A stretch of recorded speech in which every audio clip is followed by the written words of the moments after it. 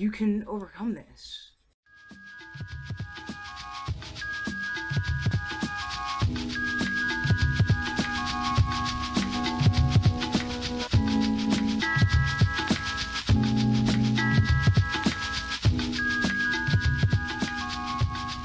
You can fight.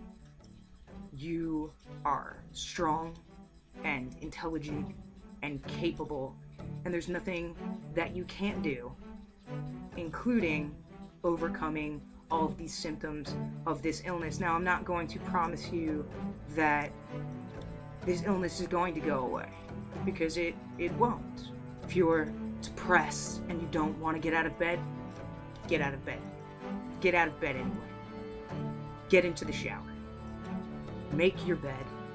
Go for a walk. Read a book. Hug a friend. If you're feeling anxious, sit down. Anything that's going on around you is not so pressing that you can't tap out for 5 minutes.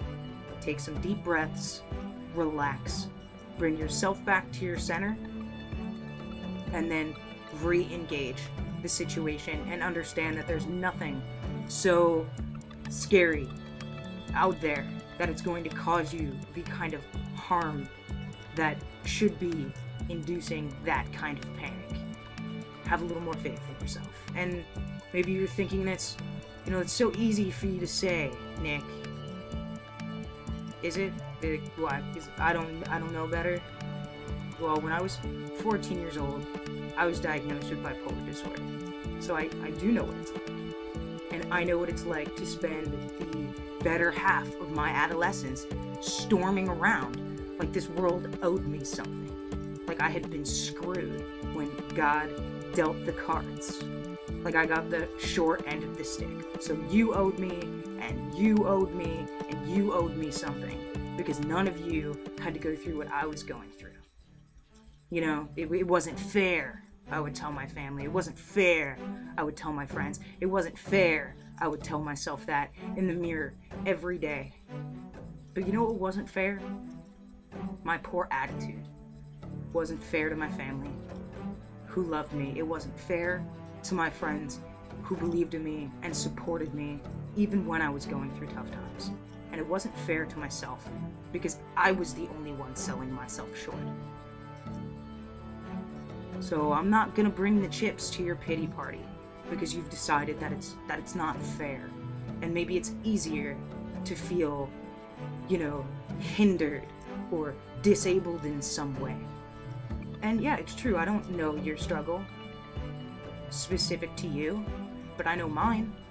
And I know that my life took a serious turn for the better when I stopped looking at my illness as a hindrance or as a curse and started looking at it as a challenge. Bipolar disorder. That means I experience to an extreme all of the emotions that are encompassed within the two poles. You have your manic highs and your depressive lows. So it became a challenge. If I was depressed, how could I make myself happy? If I was too up, how could I calm myself down? I wasn't going to be that crazy loser anymore that I told myself for so many years that I was.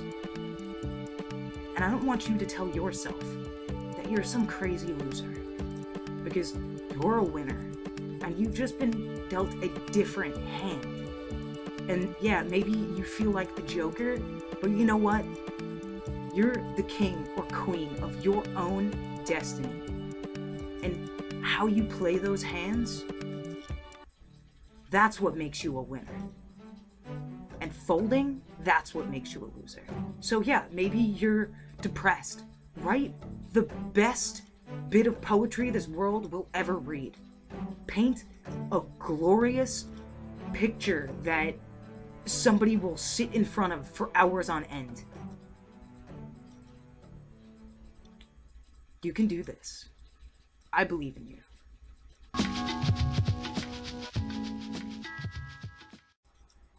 I love you guys. Be good. Take care of one another. And above all, remember, it's on us.